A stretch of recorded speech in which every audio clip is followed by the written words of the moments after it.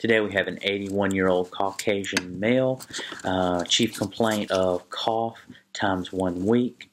HPI, patient developed cough, headache, runny nose about a week ago, and just generally feeling bad. Said it improved with over-the-counter medications, Flonase, Claritin D, and Mucinex. Review of systems, positive for headache, cough, rhinorrhea, malaise, sore throat. Pertinent negatives, negative for asthma, negative for seasonal allergies. Past medical history, patient has a PSVT, skin cancer, hypothyroidism, osteoarthritis, and dyslipidemia.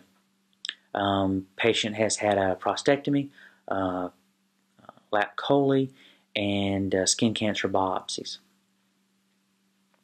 Patient's currently taking naproxen OTC daily for his arthritis.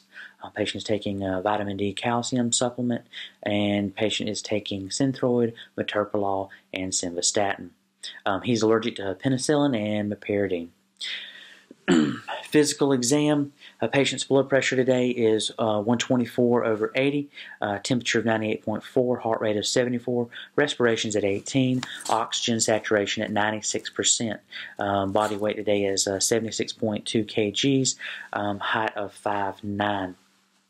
On physical exam, it's a well-developed, well-nourished older gentleman, normocephalic, eyes are clear, extraocular eye movements present, all cranial nerves grossly intact. His sinuses are not tender upon palpation. Bilaterally, ears look good, auricular surfaces normal, intact, no rashes or drainage. TMs are pearly gray with positive light reflex bilaterally. Nasal mucosa slightly edematous, but not boggy.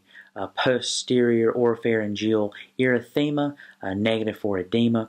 Lymph nodes are non-palpable. Lungs are clear to auscultation in all lung fields. He's negative for wheezing. Cardiac S1, S2, and regular rate and rhythm, negative for a murmur. Differential. Viral upper respiratory infection, sinusitis, bronchitis, pneumonia, or an asthma exacerbation.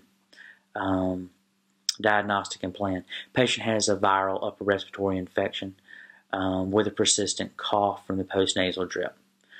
Going to prescribe the patient Hydromet, 1.5 milligrams per 5 mLs. Patient's going to be instructed to take 5 mLs by mouth nightly as needed for cough, so he can get some rest.